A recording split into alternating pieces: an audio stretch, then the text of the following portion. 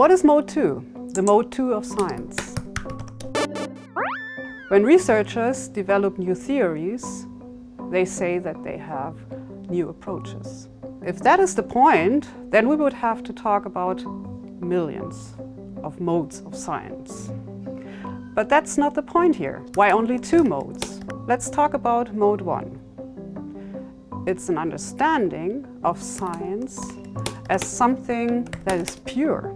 It's like God's eye, the perfect version of knowledge. Mode 2 then is the understanding of science which engages into societal problems.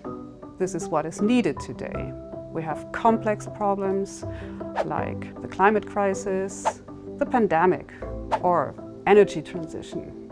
Scientists engage in these projects and contribute to create new knowledge right in the space where the problem solving takes place.